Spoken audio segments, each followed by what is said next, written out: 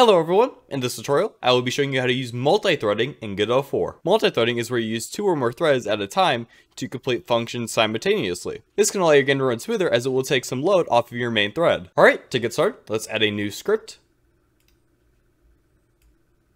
You can delete these. Create a new variable called thread1, or name it whatever you'd like. Set it to a thread. You can do thread 2 now, or as many threads as you would like. And let's just also assign this to thread. In our function ready, let's assign these. So thread 1 will get thread.new, and the exact same thing for thread 2.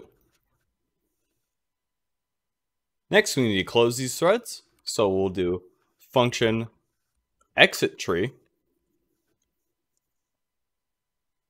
thread 1 dot wait to finish, and also this for thread 2. Now we need to create our functions that we want to run at the same time.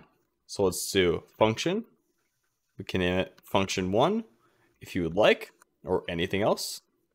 And I'm going to print do this, and for our second function, function 2, I will type do that.